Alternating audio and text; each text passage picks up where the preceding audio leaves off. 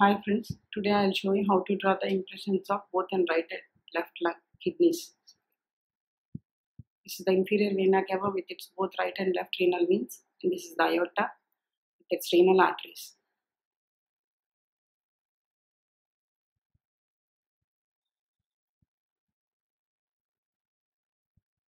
Through the hilum, these vessels will enter into the kidneys.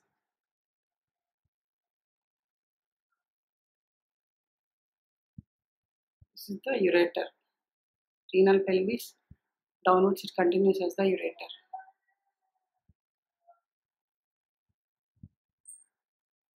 That is the right kidney. Now we'll see the impressions on the right kidney, that is splenic area, and this is the as part of duodenum. This is the hepatic flexure of colon with its jejunum and hepatic areas. Suprarenal area, splenic area, gastric area, pancreatic area, splenic flexure of colon with its jejunal area.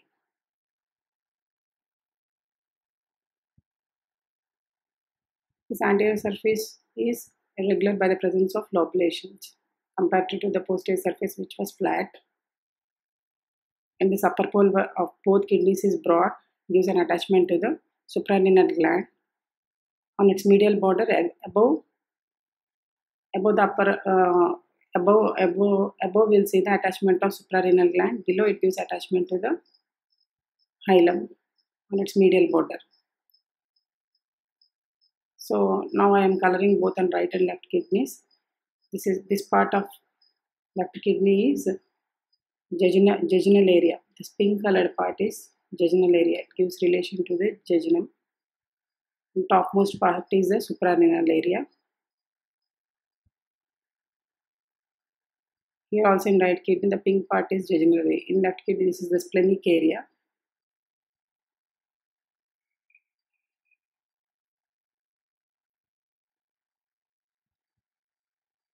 This is the hepatic flexure of colon.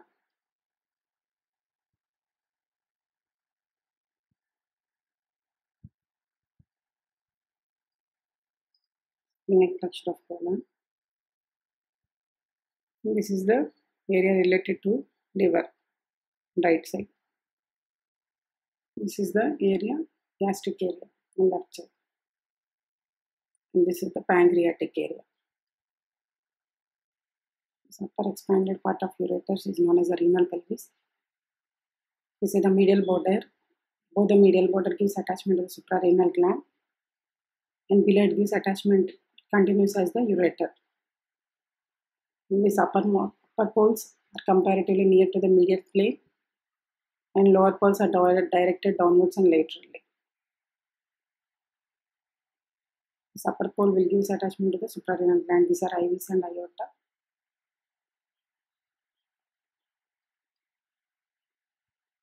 That is splenic area, pancreatic area.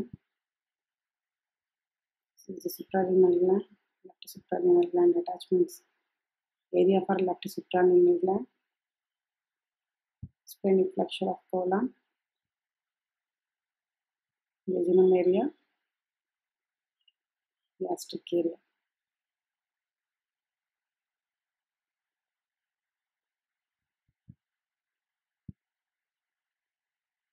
Suprarenal area, hepatic area.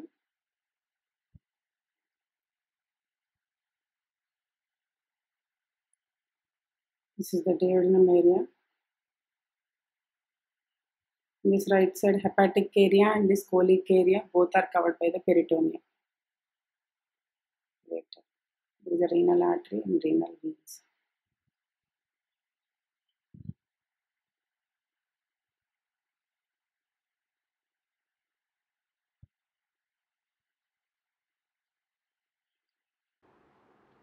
In this diagram, I am showing posterior surface relations of the right kidney.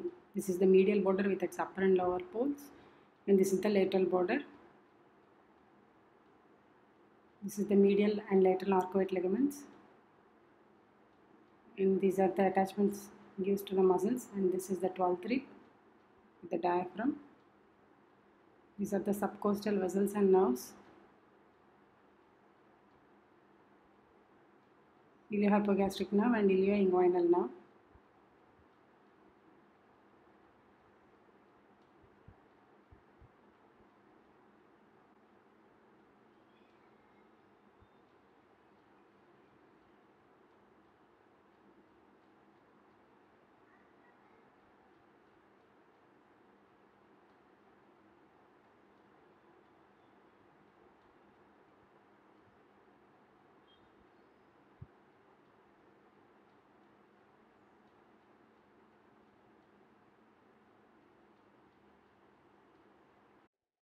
This is the area related to the diaphragm. This is the impression for 12th rib for the right kidney, whereas the left kidney, 11th and 12th rib, these are the subcostal vessels and nerves. This is the iliohypogastric nerve. This is the ilioinguinal nerve. This is the transverse abdominis muscle. There are 3 muscles which form the posterior abdominal wall: psoas major and quadratus lumborum. This is the ureter. Thank you.